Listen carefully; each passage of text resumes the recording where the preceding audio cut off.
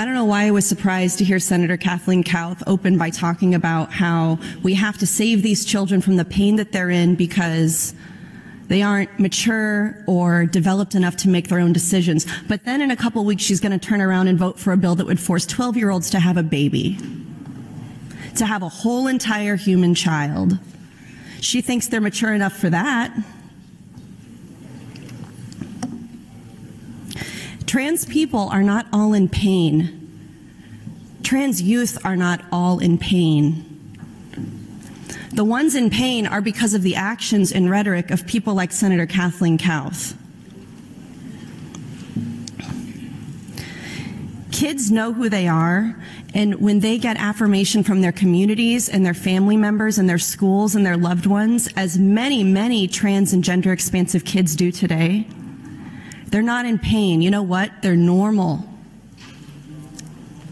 They do activities with their friends. They go to dances. They date. They start clubs and join clubs and hang out after school and have the same problems as everybody else. And that's the kind of future that I'm working toward to live in, not a future that codifies the bigotry and discrimination and hate that people like me grew up with, perpetuated by people like Senator Kathleen Kauth. She said that she hasn't talked to anybody who would want to go back to middle school, to being an adolescent, to junior high. A big reason I wouldn't want to go back to junior high and middle school is because of bullies like Kathleen Kauth. Because of people like her who made me feel ashamed of my identity. Who would say things like, "You must be sad. I've seen the pain this causes you."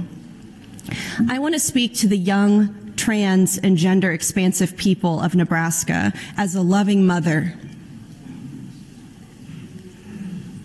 as family, as kin. Don't listen to anything Kathleen Kauth is saying. She doesn't know what she's talking about.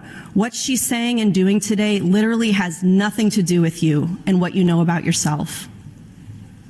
She's on her own journey. She's still evolving. She has nothing to do with us.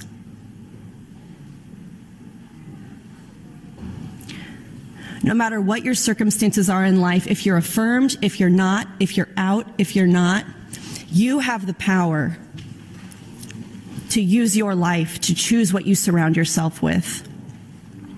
You have the power to choose the conversations you have, the music you listen to, the affirmations and love that you give to yourself.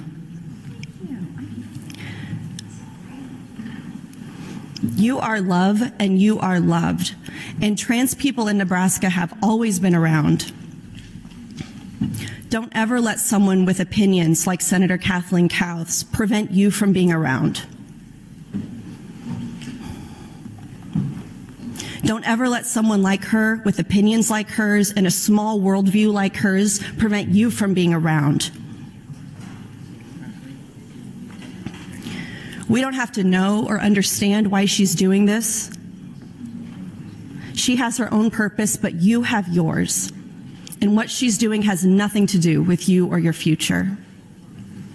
You are put on earth just as you are, to learn and laugh and love and be loved and play and live life just like everybody else. Your world is bigger than hers. You're using all the colors in the box, which she's afraid to do. You're experiencing life in a bigger way, and you already understand the real freedom and power that comes when you don't have the need to control everybody else, to control anybody. You know what I did last weekend?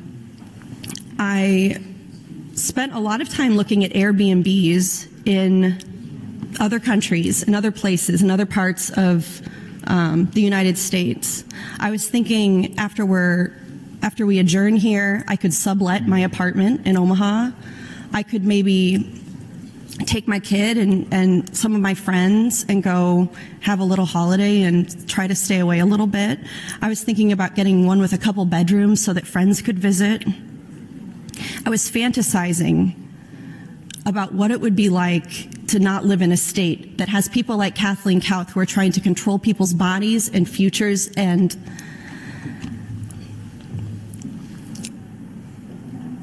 that's all I could think about. Isn't that sad? That's sad to me. I was trying to embroil myself in real life that has nothing to do with the work that we do in this fishbowl of this room. This body is so much more radical right than the average Nebraskan. Nebraskans aren't asking us to do stuff like this.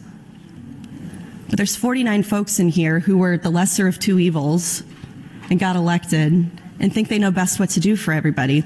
But last night I went to an event at Lully Creative House in Omaha. It was hosted by Mary Lawson and Andrea Joy Pearson, and they performed original music, and they did what's called a sound bath. And it was my first time ever doing something like that. A sound bath is when they use instruments and resonance and sound to create to just fill the room with like bright, intense tones, and you lay down and you relax, and it's meant to be meditative and relaxing. And I went because I wanted to have a relaxation exercise before this week. But it did not relax me. As I was laying there hearing the tones in the sound bath with all of these people in the room, this extremely diverse group of people, I felt like I had licked a 9-volt battery. I was not relaxed. I was amped. I was jacked. I was charged for this week. I left feeling like I had a bolt of lightning run through me. That experience made me love Omaha so much more than I did. I love my community as it is. I loved all those people in that room. I love all the people in this room, but I recognize that you're on a journey, and where you are on that journey means that we cannot pass this bill. Nebraskans, you are free to be who you are, exactly as you are, not how Kathleen Kauth wants you to be. Eventually, she's going to be out of here, she's going to be term limited, or she won't be reelected, and you're never going to think about her again. So don't fixate on what's happening in this body and think that it has anything to do with the reality of your identity or your existence. You're bigger than that. You're bigger than we 49 people, and you're bigger than the state of Nebraska, and you're bigger than any laws men can pass to put rules on your own body. You have the power over your body, not us. Trans people will always exist. There's nothing we can do here in the Nebraska legislature to prevent or change that.